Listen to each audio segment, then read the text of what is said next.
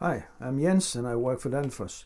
This short video is about pump down and adjusting the Danfoss low pressure cutout pressure switch KP1.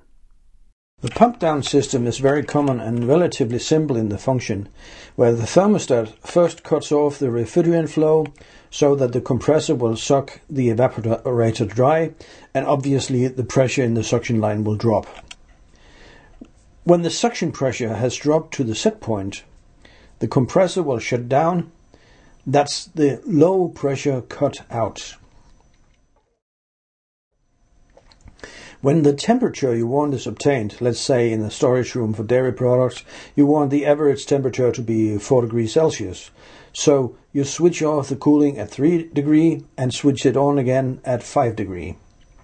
That's quite easy. You simply install a thermostat that switches off the flow of the refrigerant with a solenoid valve. That only switches on and off the flow of the refrigerant. So you also need to install the pressure sensor or pressure switch that switches off the compressor when it has sucked the evaporator dry of refrigerant. But let's first talk about the switch mechanism inside the pressure switch of the Danfoss KP1, which is a single pole double throw type. You connect the power supply to the single pole terminal 1. And the compressor will be connected to either terminal 2 or 4. Now, let us connect a bellow to the switch. A bellow acts like a balloon, which means that it expands when the pressure inside the bellow increases and contracts or shrinks when the pressure decreases. If we need to cut off the compressor when the pressure is higher than the set point, the compressor should be connected to terminal 2. But in our case, we need to shut off the compressor when the pressure is lower than the set point, so the compressor is connected to terminal 4. Let's add a spring to the top of the bellow so that we can control the movement of the bellow.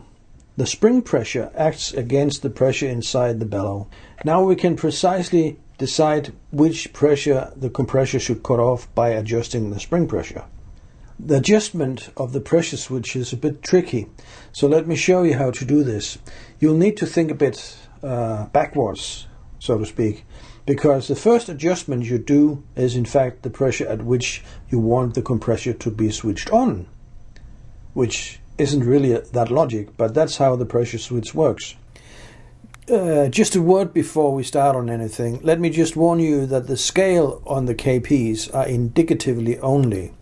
You'll need to use your manometer or manifold to adjust the pressure switch points correctly. Okay, so let's just say that we work on an R407F system. The pressure at -6 degrees Celsius would be 4.1 bar, so that'll be our operating pressure, where the suction pressure will be under normal operating conditions. Wait a second. Did I just say -6 degrees Celsius? Yeah, we need to take temperature difference between the inner tubing of the evaporator and the outer air temperature, which we want it to be 4 degrees Celsius, into account. Usually we calculate with 10 Kelvin difference. Remember, that's the same as 10 degrees Celsius. So the corresponding inner temperature pressure with R407F will be -6 degrees and 4.1 bar. So we want the compressor to cut in or start at 5 bar. That is, when the evaporator outlet pressure has risen to 5 bar after the thermostat has opened the solenoid valve and the evaporator is fed refrigerant again. Remember that the solenoid is holding back liquid refrigerant under high pressure. So when the solenoid opens, the refrigerant will automatically start flowing into the evaporator and of course evaporate because of the relatively low pressure inside the evaporator. Anyways, the pressure will start rising in the evaporator outlet and the suction line in the compressor.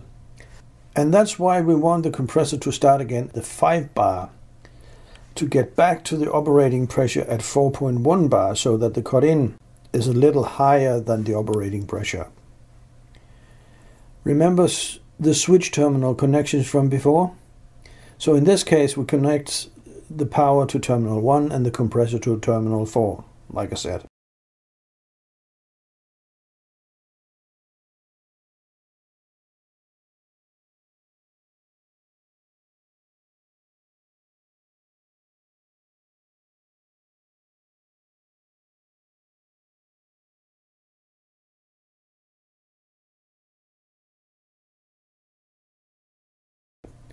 Okay, so now we know that the compressor cuts in or starts at 5 bar. So how do we get it to cut out at 3 bar?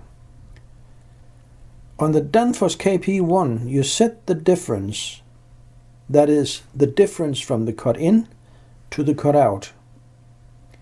And that difference will in our case be 2 bar. So we need to set the diff or the difference to that.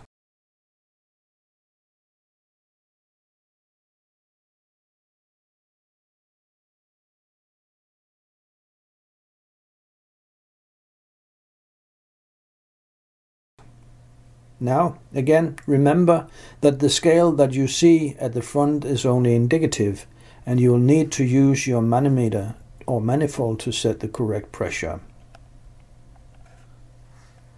Let's just do a quick recap. The thermostat stopped the refrigerant flow. Then the KP stopped the compressor. All because the temperature has reached a set value on the thermostat. Meanwhile, the temperature has started rising again, ever so slowly, but it rises, and eventually the thermostat opens for the refrigerant flow again by opening the solenoid valve, and the pressure starts rising in the suction line again.